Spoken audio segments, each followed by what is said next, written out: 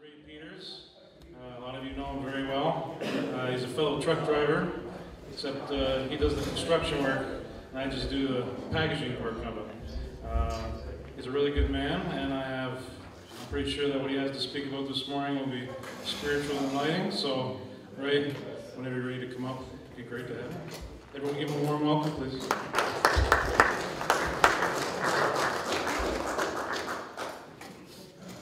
Thank you all for coming today. I'm honored to have you here. I'm calling my little talk today, The Story of My Life. A couple of favorite verses of mine are Philippians chapter 1 verse 6 says, "There has never been the slightest doubt in my mind that the God who started this great work in you would keep at it and bring it to a flourishing finish." I'm sure you, like me, want to finish well. And once you get into your 60s and so on, you begin to see that finish line out there, and you sure want to finish well. One of the things I have learned as I have looked at older men is it's easy to become a grumpy old man and just negative about a whole lot of things, and I don't want to do that. Paul also says in 2 Corinthians chapter 1, "Blessed be the God and Father of our Lord Jesus Christ, the God of all comfort, who comforts us in all our tribulations, that we may be able to comfort those who are in similar troubles, with the comfort that we ourselves experienced." I've kind of divided my life into three sections. One is I call the early years, which is birth to 20, and I'm not going to talk about that today. The second section is the pastoral years, which is the next 28 years, and I'm not going to talk about that either. I'm going to talk about the truck driving years and how that all began. Life often, some of the experiences of life are called game changers. It's like getting a call from a doctor, and he says, "I need to see you." And you go in, and he says, "The x-rays show some spots, and we're kind of concerned." It's a game changer. Or it's a call from the police, and they say, "There's been an accident." And suddenly, everything changes. Or it can be a spouse, and you've heard about people going through this. The spouse suddenly says to you, I've met someone else, and you'll be we're going to divorce. Game changers. Or an employer says, boss calls you into the office, and he says, "We're downsizing, and there's not room for you anymore in this organization." It's a game changer. Well, life for us was going according to plan, but I was about to experience the worst day of my life and begin a long, dark, and very painful season. And only in the last couple of years have I actually been able to talk about it. Dorothy and I had just returned from a summer vacation and got a call and said, we're having a board meeting tonight and we want you to be there. And the date was September the 1st, 1998. I got to the board meeting and the district superintendent was there, and not all the board members, a couple of board members. And he said, "Here's a letter." And the letter said, and I read the letter at the time, of course, and then I put it away, and I haven't even looked at it until I start getting ready for this. But the letter said, "After much prayerful consideration, we are hereby requesting your resignation."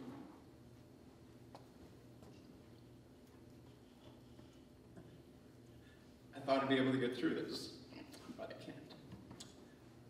"We are hereby requesting your resignation as senior pastor of this church."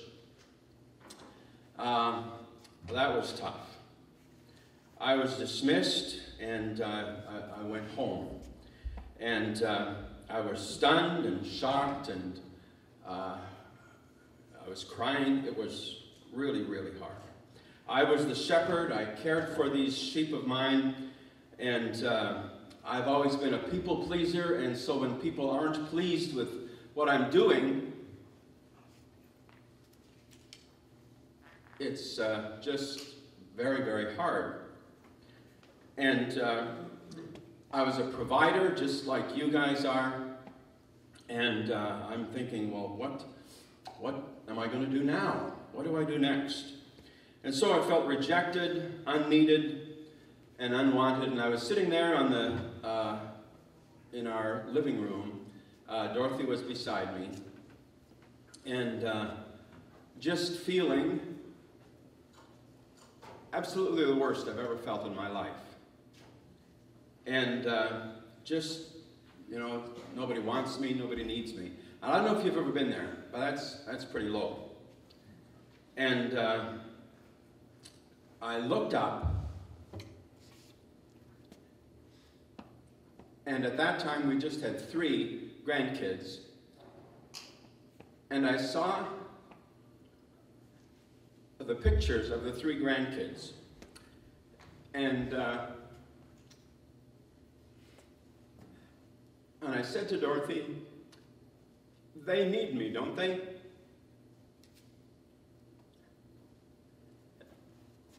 And she said the most encouraging words, I think, that I've ever heard her say.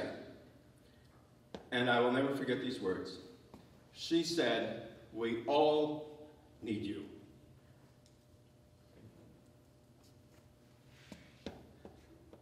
God bless her for saying those words. I will never forget them. They gave me just a flicker of hope and a reason to go on. I was wanted and I was needed. And maybe I suspect some of you have kind of been there too, where you just you wonder, does anybody notice me? Does anybody care? Am I any good?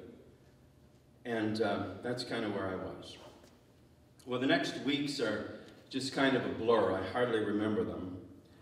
There was a farewell service, kind of, at the church. It was very uncomfortable. People were confused, and it was just kind of embarrassing. Now, in my situation at that time, even though I had tremendous need for people to encourage me, I was too embarrassed to call for help. But I wish people would call me. I was just sort of too low to reach out. And if I had to go get some groceries, I would walk in the stores with my eyes down. I didn't want to see anybody. I didn't want anybody to ask how I was doing. It was just a very, very tough time. I wrote in a journal at that time, and this is what I said. I begin this journal a month and a half after being asked to resign and immediately clean up my office.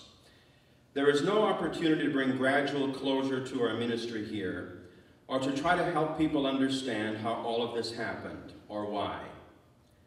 I too cannot, 6 weeks after, understand the why. Now I know that sometimes we kind of say silly things that we don't really mean, but I was talking to my daughter about that time, and I said to her, you know, it would almost have been better if I'd have committed adultery, because then I'd at least know what I'd done. I'd at least know what to fix. I said, now I don't know what the issues are. I don't know what to fix. And she said, very wisely again,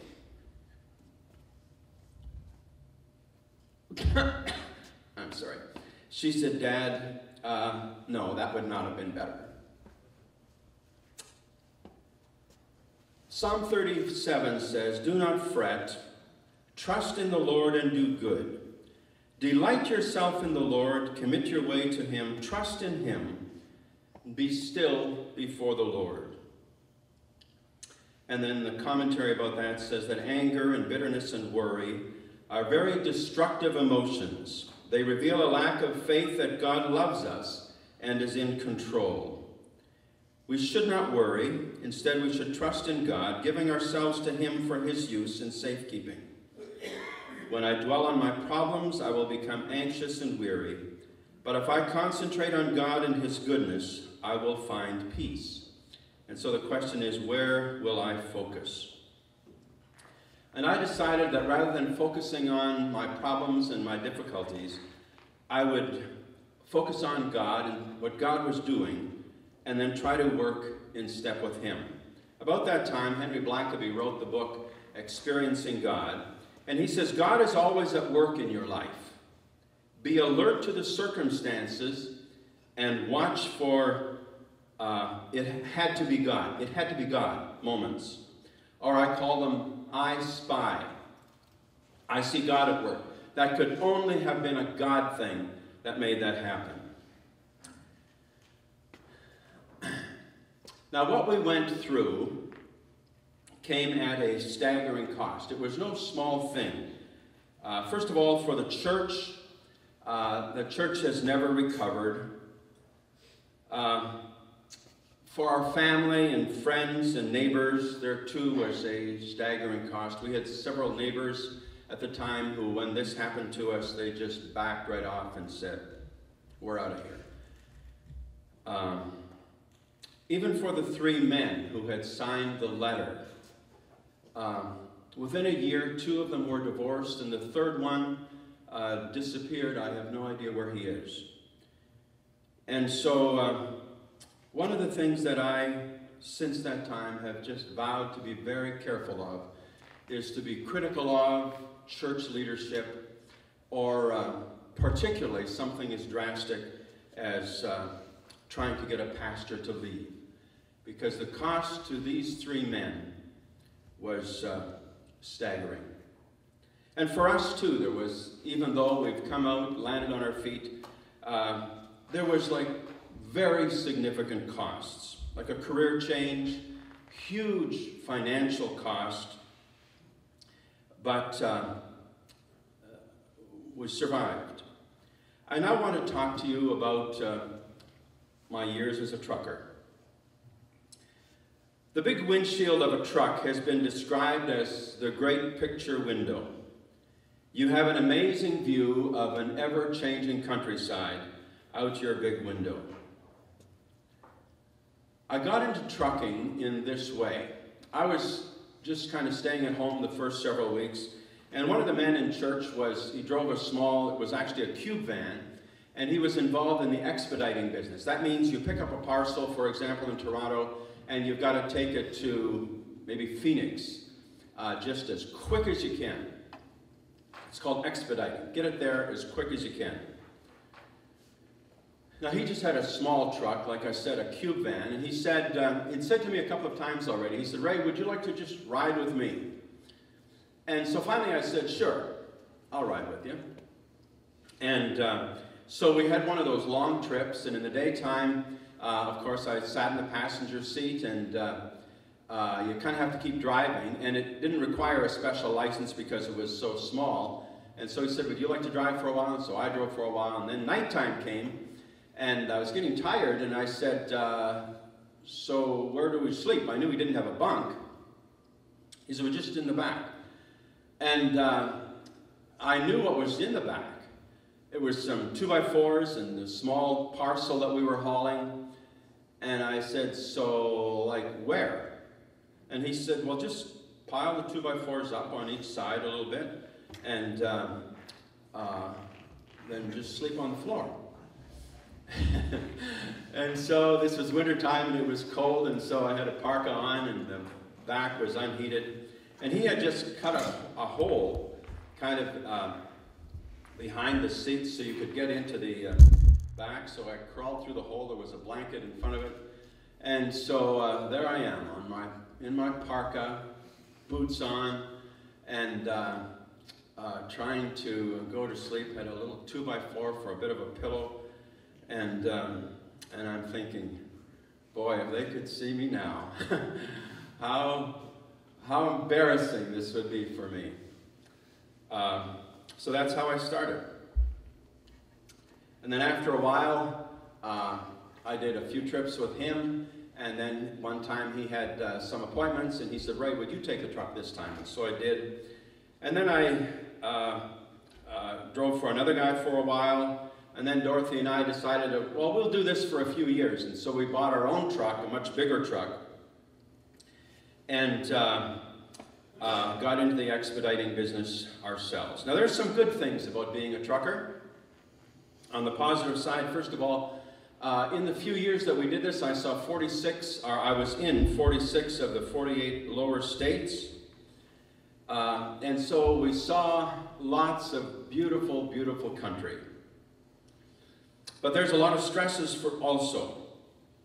For example, just for those of you who have never driven like an over-the-road truck, for us, these are some of the stresses that I experienced. Getting loads can be a difficult thing. Our dispatcher would say, for example, "Ray, you're to be in Toronto at the OSF office at 2 o'clock, and you have a load that you're supposed to have in New York City by 5 o'clock in the morning."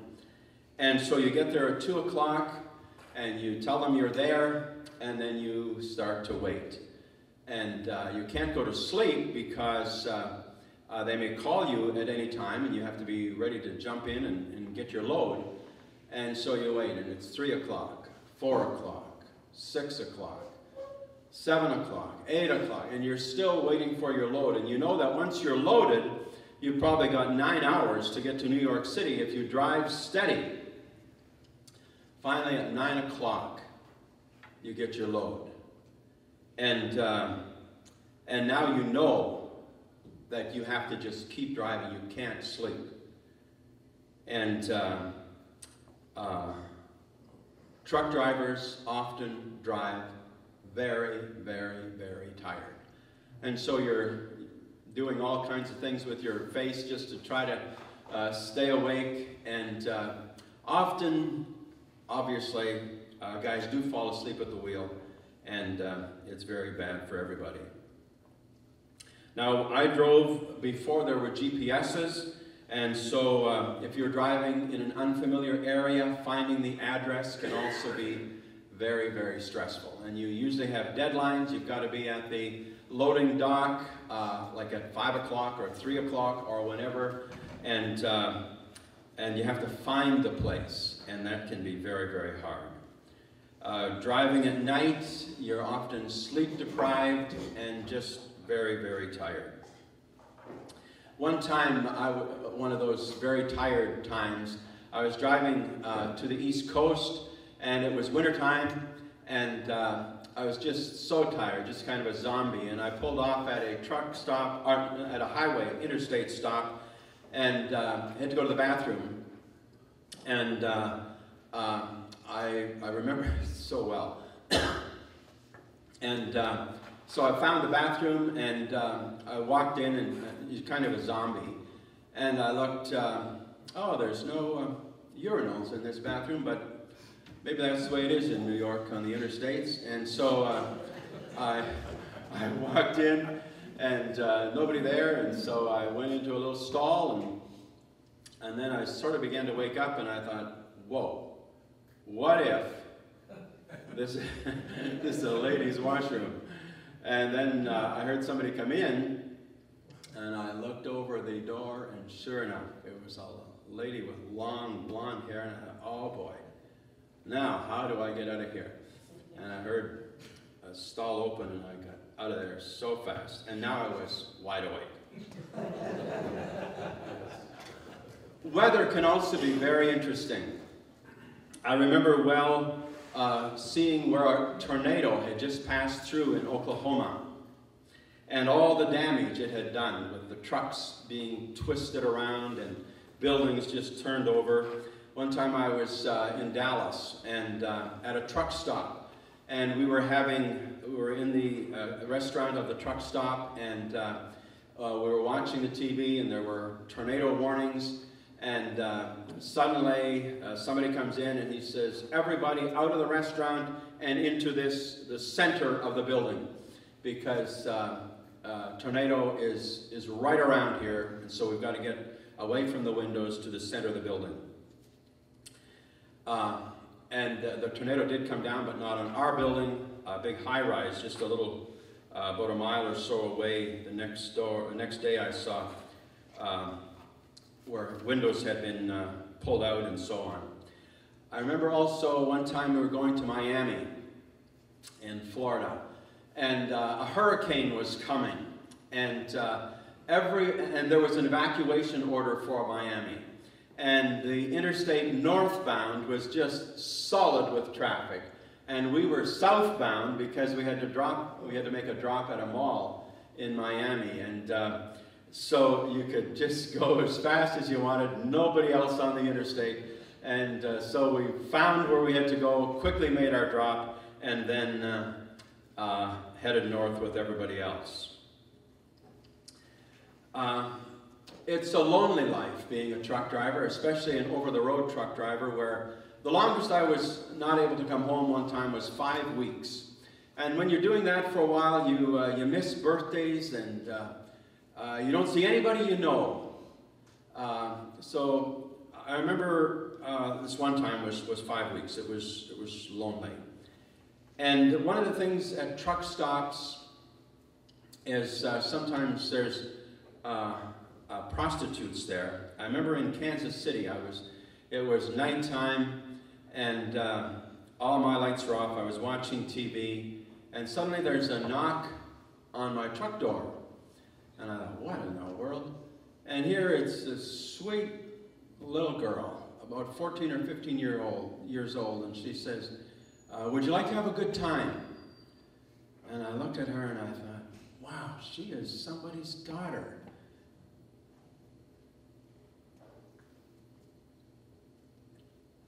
Somebody's sister. And I knew what pigs truck drivers could be. And I just said no. That was before I knew about human trafficking and all of that kind of stuff.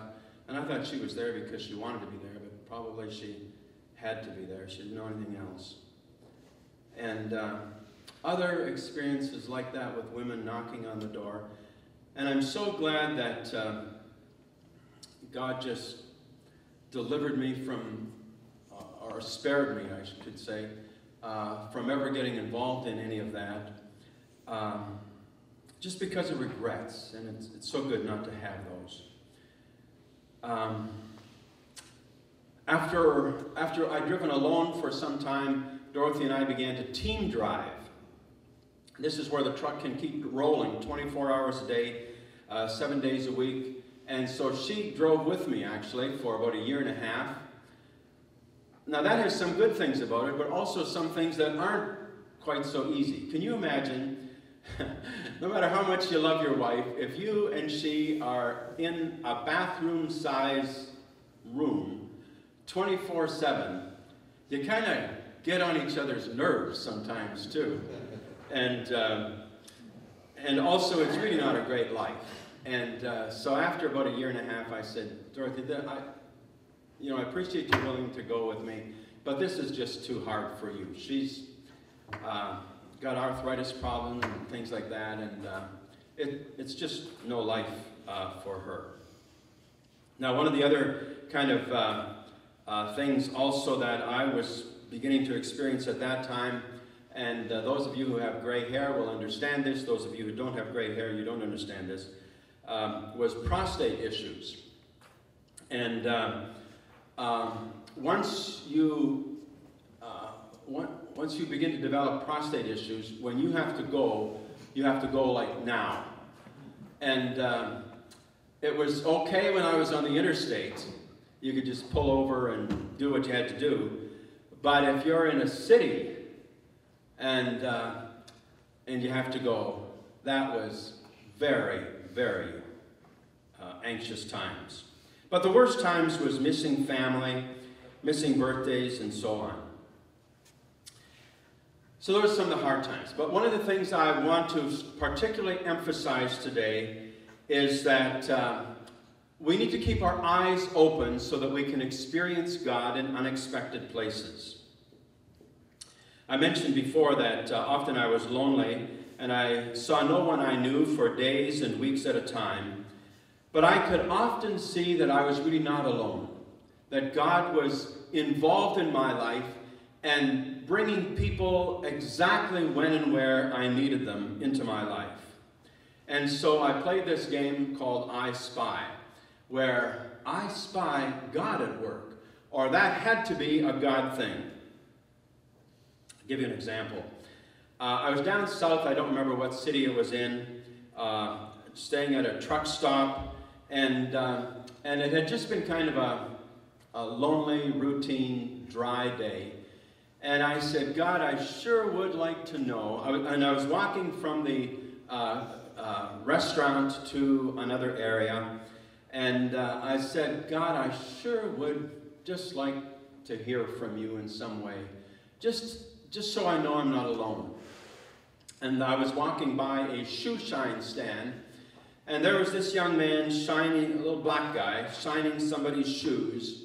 And as I'm walking by, in that little 3-second window, I heard him say to the guy whose shoes he was shining, I shine shoes for Jesus. And when I get a chance, I talk about him.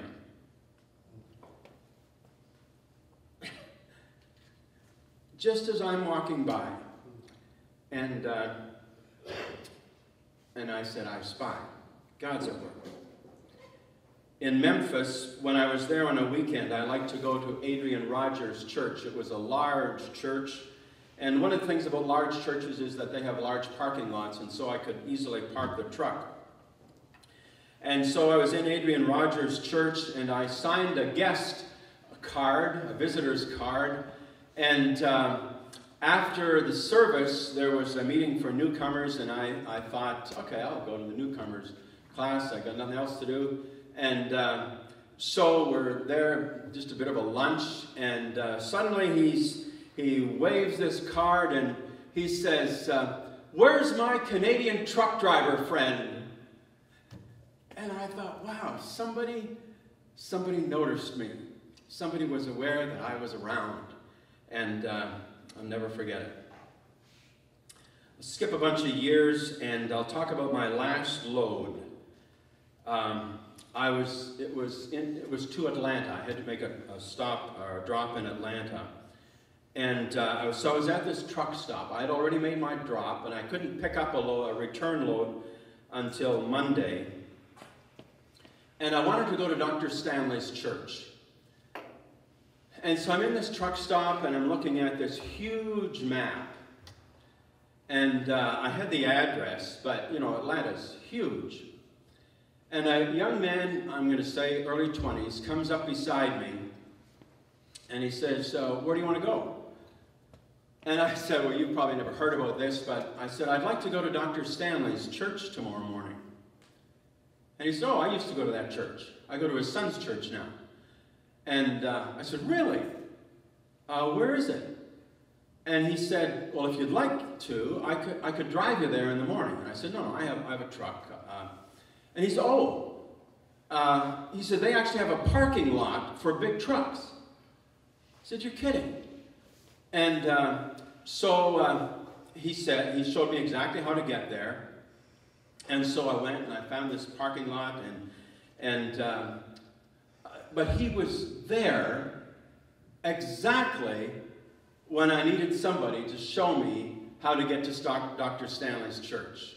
And he knew exactly how to get there. So I went to the church, and again, really enjoyed the first service, and I decided nothing better to do, I'll stay for the second service too. And so between services, I was looking at this, at their bulletin boards. And a lady comes up to me and she says, are you a visitor here? I don't think I've seen you here before. And I said, well, yeah, I drive a truck. And she said, where are you going for lunch? And I said, well, I really am not sure yet. I was going to go to the second service, and then I'll just go to the truck and see what's up. And she said, well, would you like to have lunch with us? She said, my husband and I, every Sunday, we bring an extra food in our slow cooker, just for people like you, that we can just invite and have lunch with after the second service. And I thought, thank you, Lord. Again, some wonderful, wonderful people who just bumped into me when I most needed them. And here he's a retired airline pilot who did a couple of mission trips every year. And they did this little thing. That was a ministry that they had at the church. Just bringing some food, showing hospitality to lonely people like me.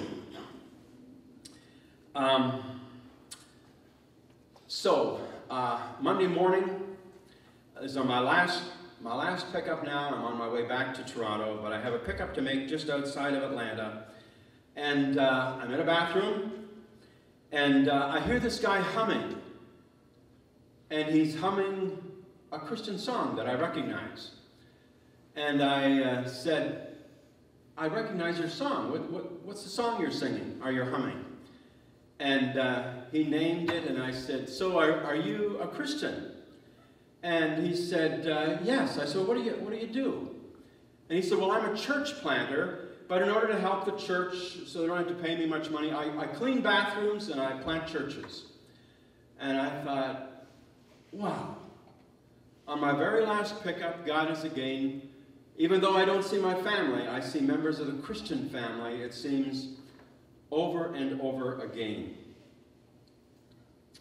And so I thank God for him, and I prayed for him and with him.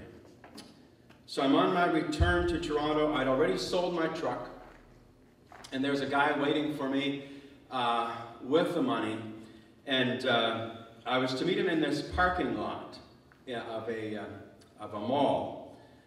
And the truck, I was going to sell the truck for $12,500, and I didn't want a check. I wanted either money order or cash. But I thought he'd have big bills. So I called my brother-in-law and I said, Wayne, would you meet me at such and such a place? Because I'm going to have a lot of cash that this guy's giving me, and I don't know who he is. And this was in Brampton, and Brampton's kind of a place you got to watch yourself. And this guy, I meet him, and he's got $12,550 bills. 250 $50 bills. That takes a while to count that. That's quite a stack. So I counted a bunch of them, and I said, here, Wayne, you take these, go count them. And I kept on counting. But that was a lot of money, a lot of cash to have with strangers. I'm almost done. Finally, I titled this next little section, God Will Make You Whole. All of us, sooner or later, encounter sorrows. And we can let our sorrows make us better or bitter. And I have a book, it's called Don't Waste Your Sorrows. Don't waste the hard times. And so about 3 or 4 years after being asked to leave Barrie, they sent us an invitation saying, would you come back and speak at an anniversary service? And I thought about it for a minute, or for some time actually, and I said, yes, sure. And so we decided to go back and stayed with some friends overnight. And so the Saturday night, our hostess asked, Ray, are you going to be okay going into the church? And I said, yes, I'll be okay going into the sanctuary. I just don't want to go into the office room, boardroom area, because that's where I got the letter, and I just don't want to go there. And but I said I don't have to go there, so I'll be fine. So in the morning, I get up and I was cleaning up, and I realized, good night, I forgot my shaver. But that's okay. I'll ask Ross for his, and everything will be fine. And so when Ross got up, I said, Ross, can I just borrow your shaver? And he said, I don't have an electric shaver. Oh. But he said, I'll just ask one of the neighbors, and they'll have an electric shaver, and we'll let you use that. Nobody had an electric shaver. And so he said, well, I'll call the pastor, and I'll ask him to bring his shaver. And the pastor said, well, we're not going to be there this morning, but he can just go into the office and get my shaver there. And so I said, okay, if I have to go up there, I'll go up there. And you know what? I went up to the office, through the boardroom, used the shaver, and even though I had been very afraid of going to that spot, it really wasn't that big a deal. And God showed me that day, Ray, face your fears. And you will usually find that they're not nearly as big a deal as you think you are, as you think they are. And I realized too that God wants to make us whole. He doesn't want us to be afraid of this over here, and this over here, and this over here. He wants us to be whole. So I don't have that parish anymore. I now have a new parish. Most of you know that I work for my son, who was going to be here, but he couldn't be here, but his son is here. This is my grandson Jordan over here. And so we now have 3 generations that work in Peters Excavating. Jordy's still in school, but he works for Darren. In the summertime, he works full-time. And I consider the 40 or so employees that we have my new parish. And I love them, try to connect with them in ways that we can, even though, like most construction workers, the way we live are worlds apart. Last January 2013, I was speaking for a friend in Chicago in his church. And I said to the people at that time, today is the first time that I can say I'm grateful for what I have experienced. Because up until then, I couldn't say that. I think that right now is the best and happiest season of my life. But I would never have had this happy season, this fulfilling season, if I hadn't gone through the worst season of my life. Dr. Schuller used to say, turn your scars into stars. That's what we've tried to do. A favorite Bible verse of mine says, these things that happen to you happen so that you can help someone else who's going through the same kind of circumstance. God wants to make you whole. He wants to give you joy. He wants you to see that even though you're going through very, very, very dark days, He's there. He knows. He's working. He's with you. I'm going to ask Jordan to pass out a prayer that I'd just like to pray with you. This is how I start my every day. While he's doing this, and I know I'm a little over time, do any of you have any questions you'd like to ask just before we wrap it up here? How many kilometers do you have on your ring? What's the question? How many kilometers do I have? In the years that I was driving, it was about 4.5 or 5 years, I put on about 500,000 kilometers. So we did a lot of driving.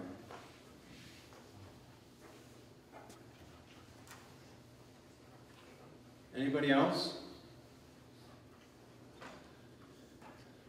Everybody got one of these? Okay, this is how I begin almost every day. And I would like you just to pray it with me. So if you bow your head and just read this prayer, make it your prayer today as well. Let's pray. Dear Lord, may I take you with me, and I'd like you to pray aloud. May I take you with me today in my heart. May I do nothing that would grieve you. May I say nothing that I would be ashamed to say in your presence. May I think nothing that is unworthy, and go nowhere where I would be ashamed to be seen by you. May the thought of your real presence dominate my life today. O God, I pray that you would bless me greatly and increase my influence, that your hand would be upon me, and that you would keep me from evil, and that I would not add to anyone's burdens today. You are in charge of everything that's going to happen to me today, whether it is good or bad, positive or negative. Make me thankful for everything that happens to me today. Amen. Thank you, men, for coming. God bless you.